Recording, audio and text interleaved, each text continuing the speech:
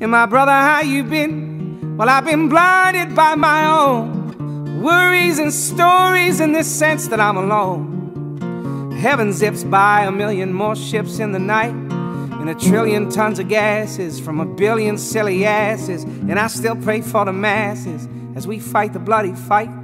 But bodies cannot stop these jacked up, gacked up ships in the night.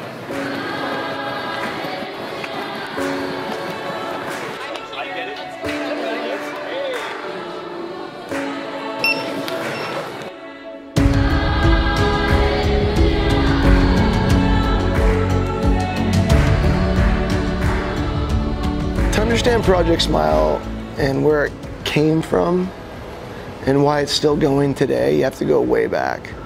And so for those that know me and those that maybe don't listen to this, I was very sick growing up and spent lots of time in the hospital by myself. So I struggled not just when I was young, but into my older years in life, dealing with loneliness and depression. And for those that struggle with those emotions, they understand how difficult that is and what a dark place that can be. So you look for ways and tactics to help pull yourself out of that. My parents taught me how to pull myself out of that and gave me tools, and the tool they gave me was involve yourself in other people's lives. Try to put yourself in other people's shoes. Try to see what other people are going through, because when you do that, potentially it can help you get out of your funk. So fast forward to 1999, I get exposed to, it wasn't called Project Smile at the time, I came with another group. And I don't know what exactly I was going through at that time, but it reminded me of my childhood of like, holy shit, this is what perspective means. So I made a decision in my head and heart that I'm gonna keep coming back no matter what I do in life, because I need to help, but I also need this perspective in my life.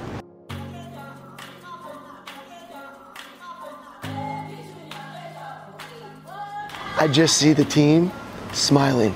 And as you know, if you're watching this, it's called Project Smile. And we're certainly clear on our mission is to go and make kids and people smile. It's a very simple mission. Bring some brightness to some dark times. But the real mission is that we leave smiling. And so when I'm on the plane and I see the team and I look myself in the mirror and I see myself smiling, I can say mission completed. And hopefully that carries on, that people that come on this trip, whether they work for Communo or one of my other companies, they go on and maybe they don't come to Mexico, but maybe they go to another country, or maybe in their home city, they turn around and say, I'm gonna help, because you know what, it feels damn good, and it makes me smile.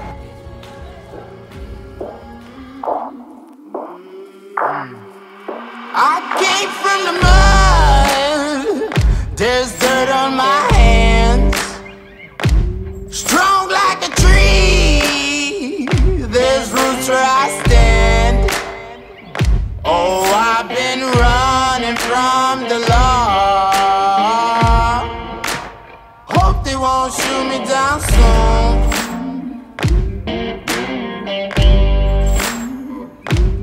They sing on a sleepless night. Try to catch me howling at the moon.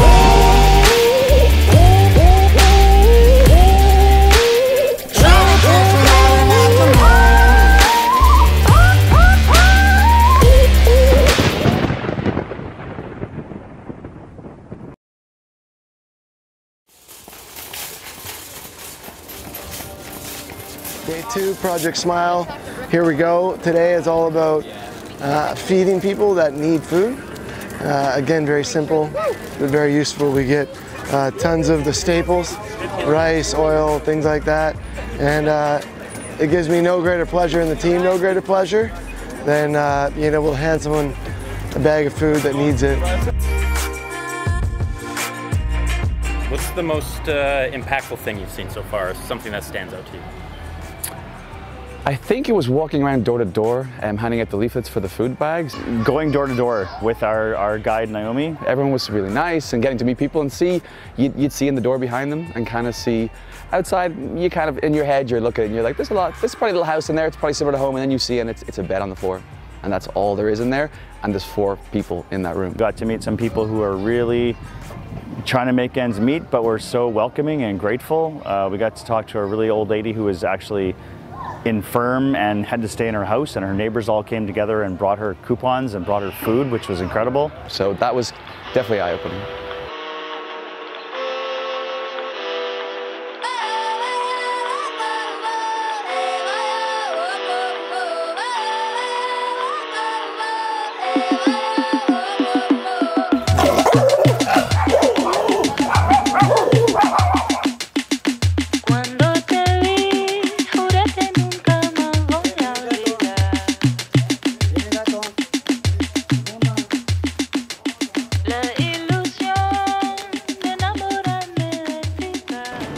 What's the feeling do you get coming back each time? Does it feel like you're making a big impact, or do you think you're making lots of small impacts? It's a very good question. When you think about impact, it's very easy to slip into the micro, and this sounds maybe counterintuitive, but like, did the road get built? Did the sanitation get better? Did we make a dent or an impact in the amount of literal garbage that's everywhere in the neighborhood?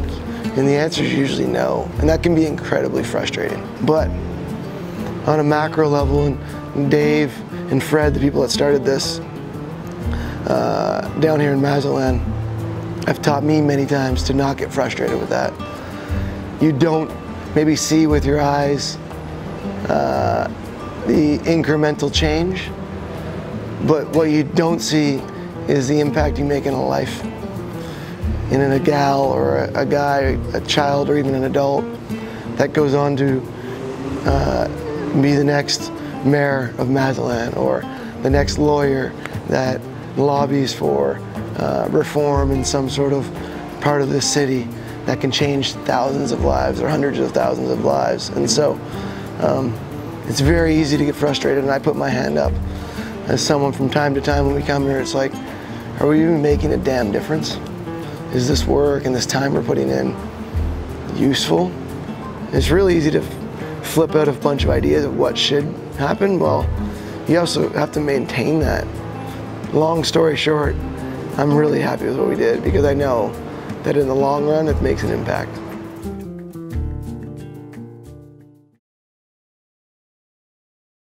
What has been the most eye-opening experience so far? Going to that landfill yesterday was intense.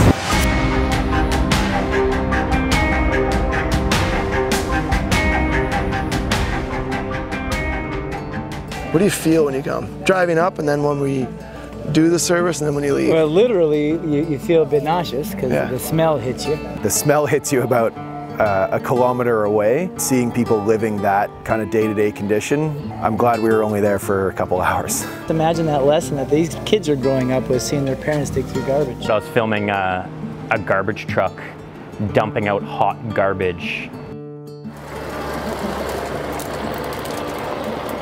These guys are out in the heat all day pulling plastic from hot garbage just to make a few dollars. Excuse my language, but why the f am I complaining about shit?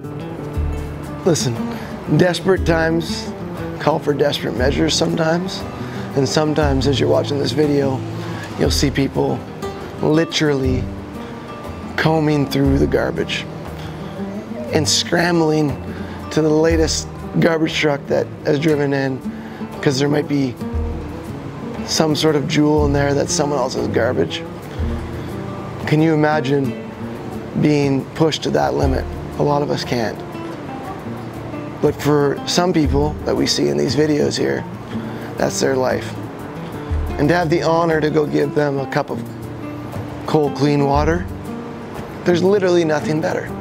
If you're watching this video, you probably are privileged at least enough to have clean water and a house over your head and some internet.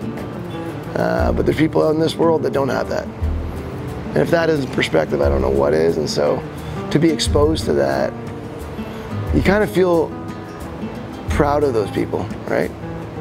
You kind of admire them in a way. That these wonderful, hardworking people are willing to comb through garbage to pay for a bit of food to put on the table.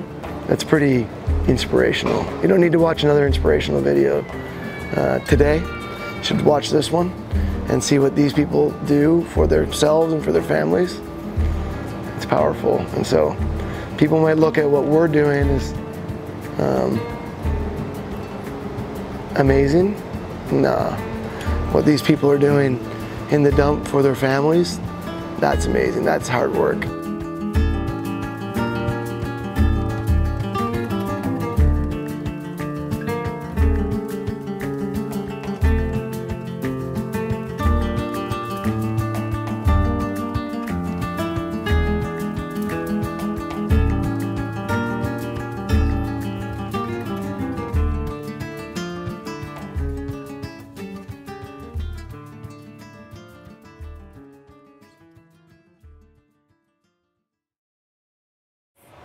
The people here have a lot less than we have at home and are significantly happier. Hold on for one more day. I know it's not all getting better. Brief little moments sure have a way of coming together with a word that can't be spoken, but only says something.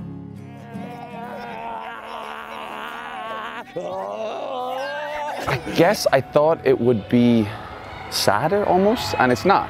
Everyone is really happy and the community is really excited all the time. Something's happening here when it comes to inner strength and choosing how you live each day, and I think that's something we can and should definitely bring back with us. It's what you make of it, right? The people here, no matter what the conditions, are just friendly and outgoing, and the neighborhood, the community here is just inspiring. I think a lot of that comes from a sense of community and what these people do to depend on each other. Because when you come back year after year after year, you start to see the same faces and you see the same kids and you see them grow up and they get braces and then they start doing their hair and they take pride in becoming adults.